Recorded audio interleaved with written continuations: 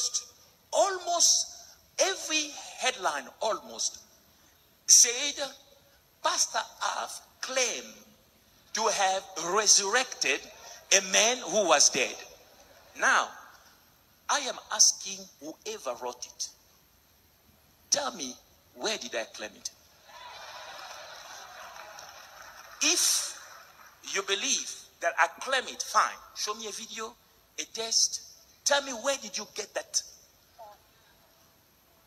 If you cannot tell me that, please, for dignity's sake, retract it.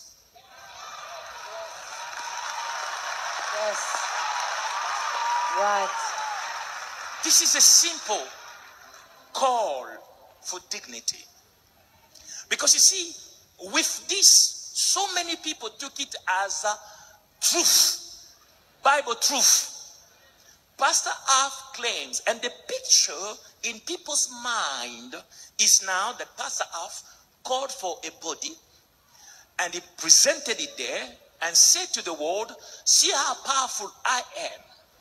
I'm about to perform a miracle to seduce you all to me. Rise. Now, this is the picture we have created. God anointed me. I don't need to play tricks. That's right. Say it again. Yes. Before that car came, we had so many healings taking place already. Yes.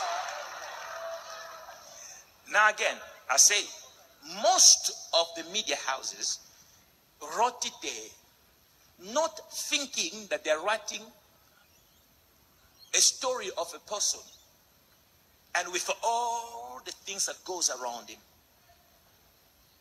not just a subject. They say Pastor Alf claims he resurrected a man from the dead. Yet if they just took 5-10 minutes to go through the video, not interrogating people, just go through the video, it is there and the sound is there. You will see Pastor Alf coming and say he's breathing. You will hear Pastor Alf being called and say there is somebody out there who is alive. In the bracket, please understand, many people sometimes bring dead people during the week. My child is dead. Come to church. What do? We counsel them, because to lose a loved one is difficult, and to part with him, especially if it's a sudden death, it is very, very difficult. Sometimes it takes a process. We don't bring those people on a Sunday morning and lay them on the altar and say, let them stretch the power of God. This, we need to understand. Not that we're going to put up a fight, but we need to understand what are the procedures for a mortuary to pick a body and to move it from one point to another. Are there policies and regulations that need to be followed?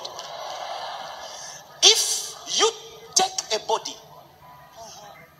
don't you verify if the person is really dead? Because you must know, if you just take a coffin like that, you may take drugs one day. Right. So there must, I presume, some level of inspection. So I don't have those answers, but I think they may have it. So we'll ask for a meeting to hear. It is not a way out to say it is the church. That will not work. I say to you this. Lies in general, I'm talking about this matter, lies in general may take the lift. The truth takes the steps.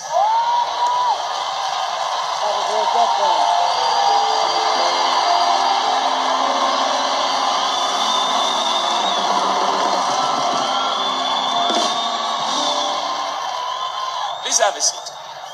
I am in no way whatsoever blaming the mortuary.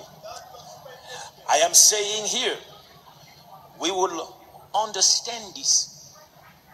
Are you hearing me? Amen. To my surprise, not only one mortuary, not 2, 3. Where are the 2 others coming from? Hey. Say that God to bless you will take somebody miles away just for you. Amen.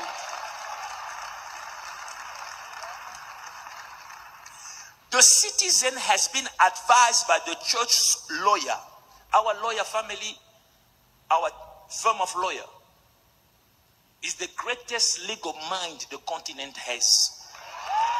Hallelujah.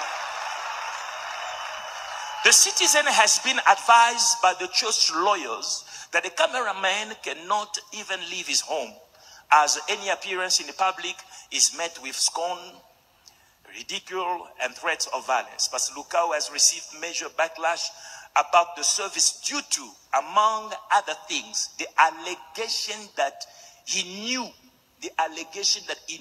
and had worked with the man in the coffin prior to Sunday, the 24th of things. Who created this? Is articles like this.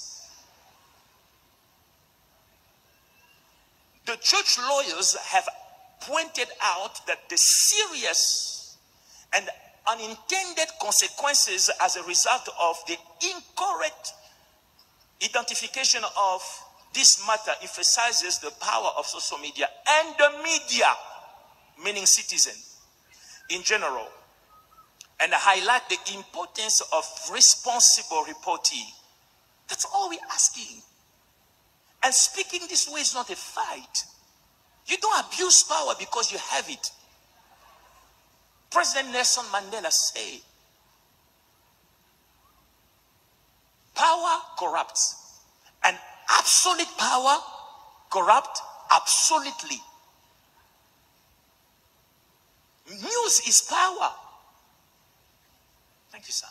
You are safe now. They apologize. You can go.